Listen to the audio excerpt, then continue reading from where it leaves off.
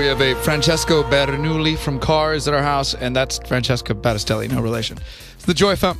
It is my son's third birthday today. Aw, that is such an accomplishment. I find that if you feed them, they, grow and... And water them? We were walking through one of those gift shops at Disney over the weekend. Mm-hmm. Pirates of the Caribbean gift shop.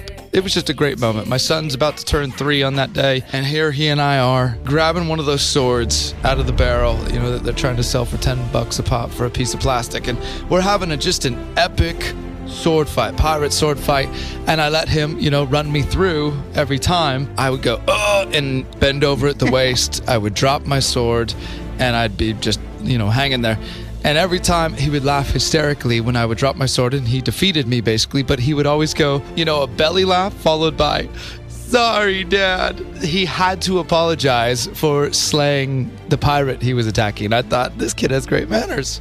Aw, that's sweet. Yeah, He doesn't want to hurt Daddy. He's the kind pirate. He has to apologize to them after he runs them through. Better than being a pirate who doesn't do anything. Yeah, those ones are really mean, the ones that don't apologize for running you through.